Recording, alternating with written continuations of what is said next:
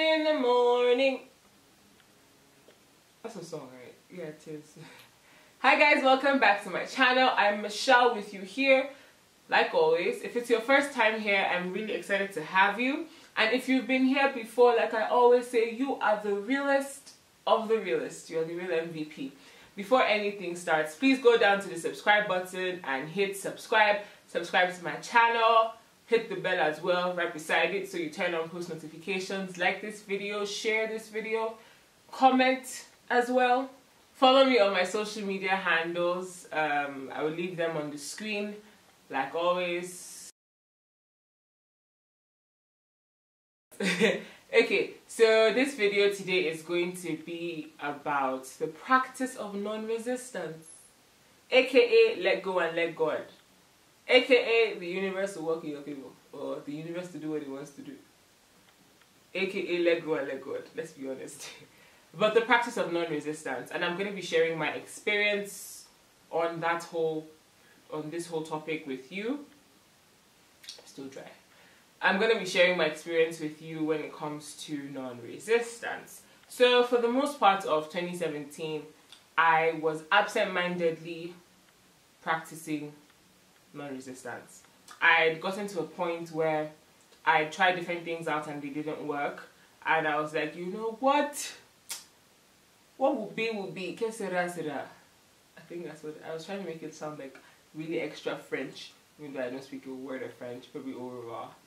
Anyways, yeah, what will be will be. Let go, let God, you know, let him have his way. So you should let go, let God, let go, let God, let go, let God, let him have his way. Hey. Hey, Jesus. I'm a very jovial person, if you haven't noticed. So I am. My mom was the first person who talked to me about the practice of non-resistance, and she had said to me that, you know, many times, shut up. Thank you.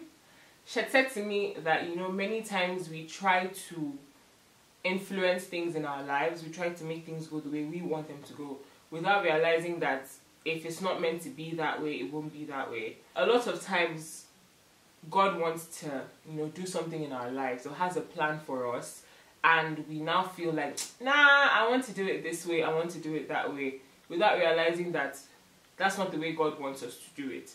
So God wants you to go left, but you want to go right.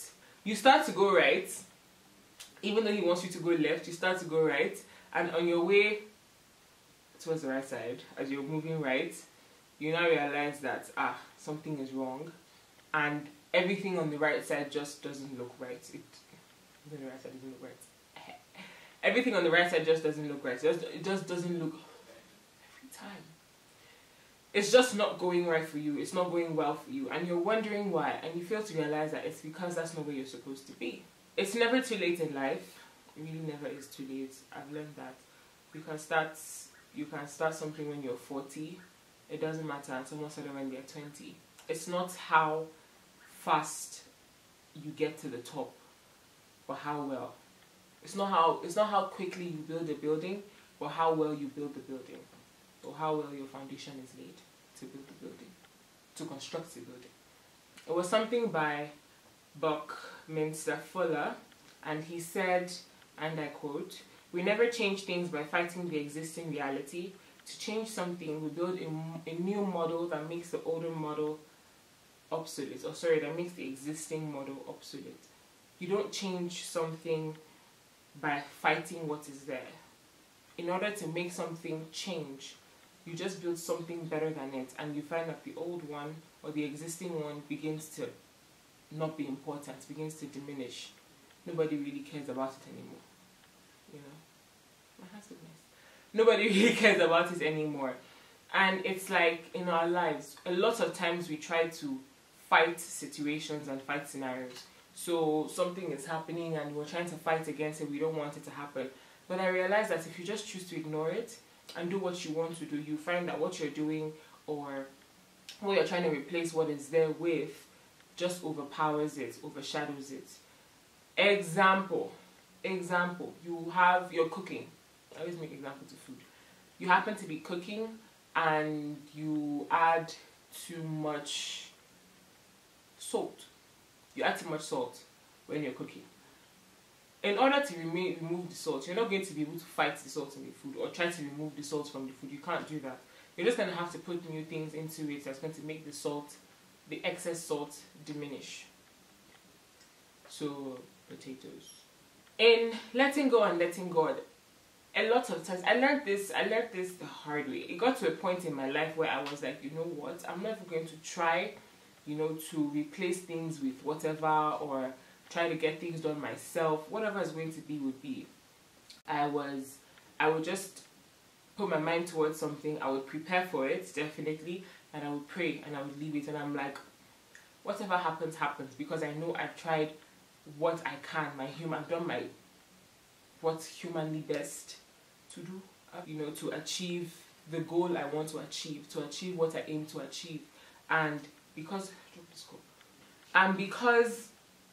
I know that there's only so much I can do. There's only so much you can do to influence your current situation. If it's not going to work, it's not going to work. If it's not, it's not. I remember a close friend of mine at some point in my life, a couple of years ago, was talking about he had an event to plan. And he had done his best, in all honesty. He had done his best, or he was doing his best. And he was talking to someone, and the person now said, oh, how's your planning going? And he says, oh, it's going well. And the person is like, so is it that you've done everything, the rest is for God, Abi? And then he now said, God has more important things to do, so he's going to have to handle this himself. Yo, I rolled on my bed, I rolled in my chair, I rolled everywhere. I was like, what? What do you mean by God has more important things to do?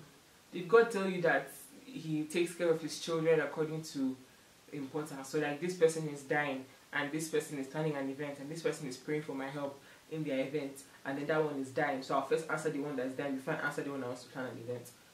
No. Simultaneous. That's how God is. How many of us are in the world? If God wants to do, oh, I'm answering the important ones first, so he goes one by one. How many people would have died? How many people would have given up? How many people wouldn't be doing what they want to do? You can't say that God has more important things to do. The whole point of you letting go of your situation and letting God do what he wants to do. The only reason why you're letting go of your situation and letting God do what he wants to do is because you believe and you know that he's your father and he's going to take care of you. The Bible says, for I know the thoughts I have towards you, thoughts of good and not of evil, to give you an expected end. Like, the end is expected. It's expected that you would do well. It's expected that you would prosper. To give you a prosperous end. So why are you on about, oh, nah, he has more important things to do? Did he tell you he has more important things to do? I don't think so. I don't think he said that. Sometimes we need to learn to not resist what's happening in our lives. Something is happening and you're working at your very best to fight to not make it happen. Life doesn't work like that. What will happen will happen. A lot of times we see the signs, we see the symbols, and then we're doing, oh no, I don't want it to happen, oh no, it's not going to happen, it's not going to happen. But at the end of the day, Charlie, what will happen will happen. You can't hold back. You can't, push back what's supposed to happen. Or delay it. A lot of times we think we're trying to cancel out what's happening. We don't realize that we're just delaying it. What's going to happen is eventually going to happen. So you saying that, let me not do this now, let me not do that, or let me do it then, the end is still going to be the same thing. So why not just get it done when it's supposed to be done? Example, in uni, people didn't like to check their results when results comes out. I remember so clearly. Once I hear results is out, Michelle has opened the CMS to check her results. Because I don't want to see, or I don't want to hear, I was seeing A's and B's, and then all of a sudden I'm seeing D's and F's. Never. That was never me. Why are you trying to check the results 3 weeks later? Are the grades going to change? You know what you wrote. You know what you wrote inside the paper. You know what you should calculate and expect your grades before they come. Almost all my grades, I already knew what I was going to get before I got it. I wasn't forming, oh, a miracle will happen. A miracle will happen. I knew. I'm getting a B in that course, I know what I wrote and I will get a B. I'm getting an A in a course, I know what I wrote and I get the A. You know, or I got the A. That's how life is. Let's stop trying to manipulate things. So thank you guys for watching this video. If you enjoyed it, please give it a thumbs up. If you didn't enjoy it, please still give it a thumbs up. Comments down below, let me know. Share your experiences with non-resistance or letting go and letting God in your life. Share your experiences. Let me know how non-resistance has worked for you, how it hasn't worked for you. Don't forget to follow me on social media: Instagram, Snapchat, Facebook, and Twitter. Hit me up on all social media platforms. I promise that I do reply. If you've messaged me, you know that I do reply. I do reply, I do respond. We can engage, we can converse, get together in love. Never forget that you are beautiful. You're handsome, you're gorgeous, you're breathtakingly gorgeous.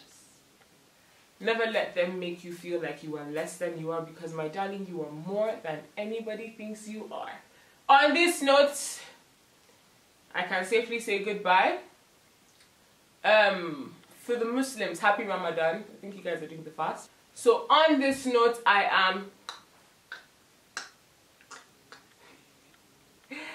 signing up.